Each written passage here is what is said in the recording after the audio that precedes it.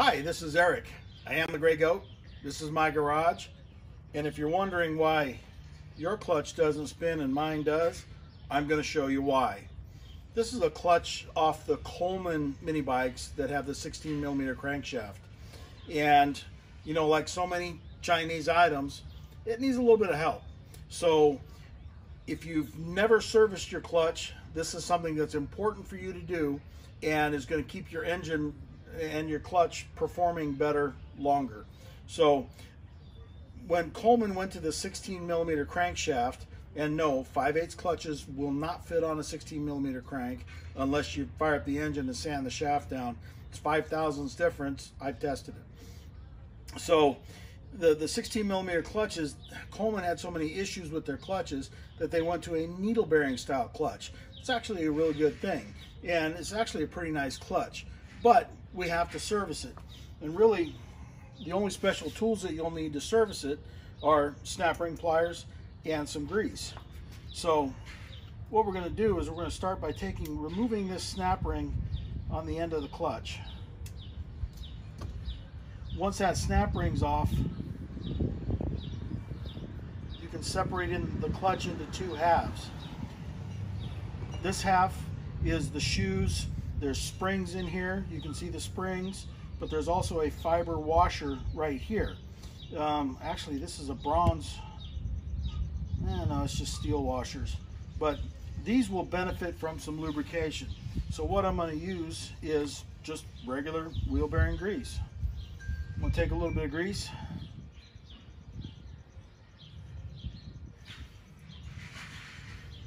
These act as thrust washers inside, and if they bind up, your clutch is not going to spin free.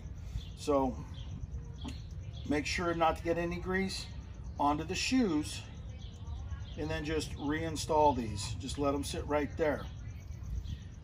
The clutch has needle bearings on the inside, and just like every bearing from China, there's never enough grease in there.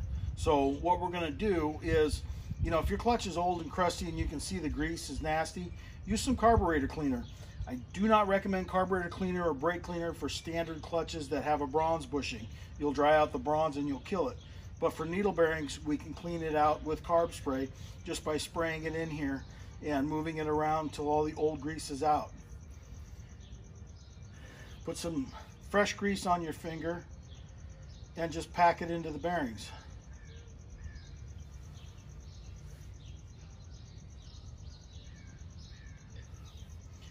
I'm also going to do this from the other side. I want these bearings to be covered with grease.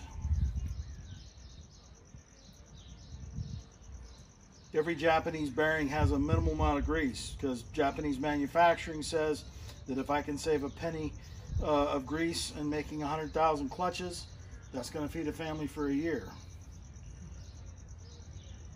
So I'm just going to make sure that it's got plenty of grease on it. I'm going to wipe off my hands, and then I'm going to wipe off any grease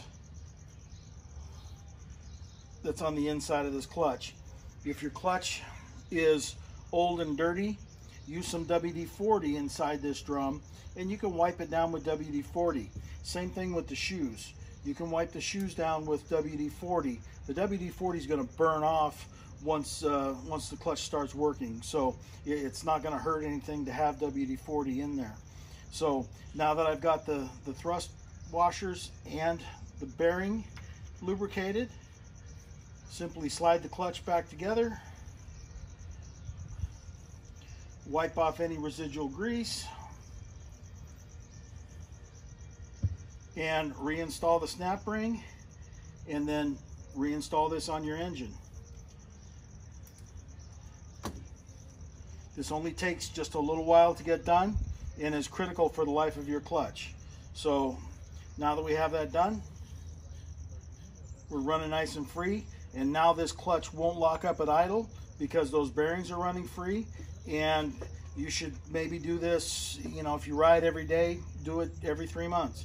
It doesn't take a lot, but it is important to have the proper amount of grease into these needle bearings.